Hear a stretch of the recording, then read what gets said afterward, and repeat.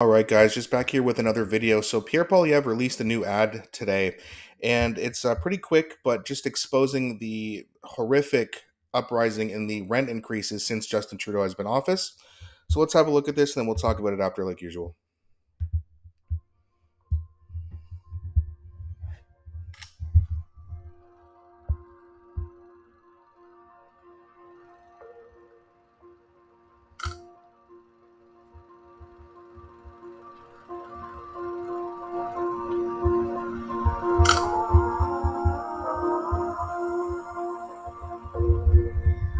That's more than triple.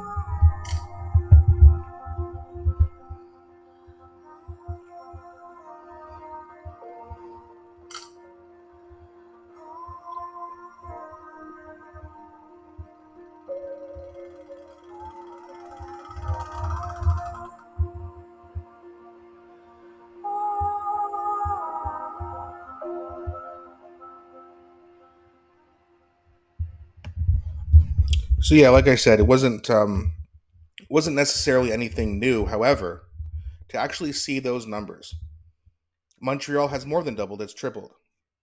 Same with Mississauga, I believe.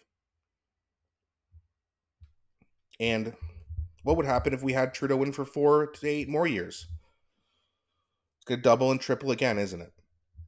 And that's why we need someone who is fiscally conservative in office, because when liberals are in office, all they do is make a ton of financial mistakes, and then the conservatives, instead of getting onto their agenda as soon as they get in, they got to spend the first couple of years just cutting all the nonsense policies, these spending policies that the liberals keep voting for and passing. So then the conservatives have to get in there and they got to undo all that, and then they can get to work. It's really frustrating that even once Pierre Poilievre gets in office, we're still going to have to wait a couple more years before the rent crisis and the housing market gets under control. So it's just really frustrating. That being said, I mean, it's a good ad. It is repetitive, and Justin Trudeau doesn't really have anything. I mean, what can he possibly say about that? Can he just deny the numbers and say, "Oh, actually, rent hasn't doubled," when we all know it has, and in some cases, it's even tripled. Now, another interesting thing I have here is it looks like, now last week I made a video and I reported on the fact that there's about 20 Liberal MPs who are kind of forming a little anti-Liberal coalition against Justin Trudeau, and they want him to resign. Well, apparently that number is now up to 47. So I am told that 47 Liberals MPs have signed on to remove Justin Trudeau as leader of the Liberal caucus and Prime Minister. To those 47, you have my respect and support.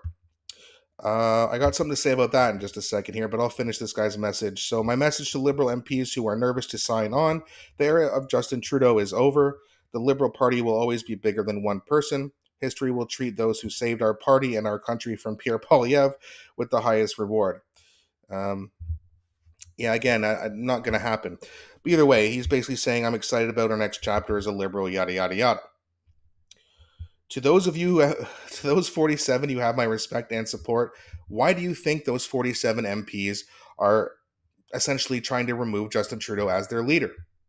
Because when they go door knocking, when they're out on the street and they're riding, their own supporters are telling them that they're not going to vote for them because Justin Trudeau is at the top of the ticket.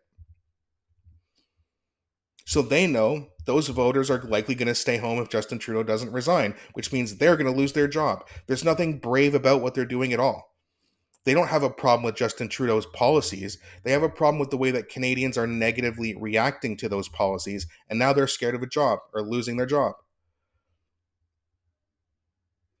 To save us from Pierre Poilievre, I mean, obviously this guy is a liberal, but that being said, the one thing I guess we can agree on is that it's a good thing that all these MPs are, turning against Trudeau. That being said, it's obviously for different reasons. These guys think this guy thinks that these guys and ladies are heroes, and they're coming out against Trudeau because they've seen the real evil. That's not the case. It's all for selfish reasons. They know they're going to lose their job if they don't. If Trudeau stays in, how many MPs are going to lose their jobs? Liberal MPs, that is. 100? 120? And I bet all 47 of these MPs are MPs that are one of the 100, 120 that are going to lose their jobs. And let me just repeat this one more time. That's the only reason they are doing it. It's not because they care about Canadians and they are just upset with these disgusting rent hikes and the inflation and the shortage of housing and the massive immigration issue that we're having and yada yada yada yada, crime, etc., etc., etc. They don't care about that. They just care about the vote. That's the only thing they care about. It's the only thing they'll ever care about, which is why we as Canadians have to hold them accountable to get them to do what we want. Because if we don't, they'll just do what they want, clearly. That's why they're in this mess in the first place. Because we didn't hold Justin Trudeau accountable nearly enough.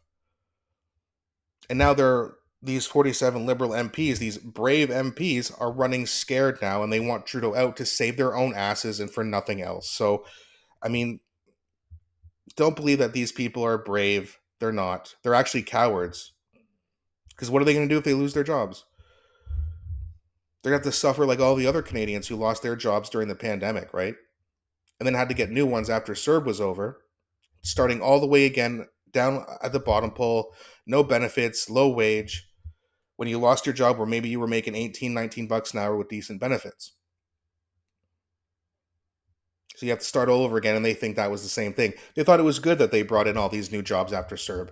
These low-paying, no-union, low-benefit jobs. They were proud of that.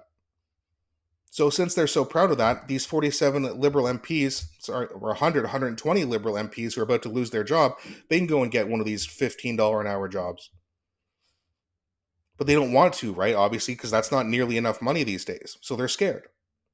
But then again, half these people probably have their pensions anyway, so don't think there's going to be too much punishment for the Liberal Party other than just losing a ton of seats and being embarrassed in the next election.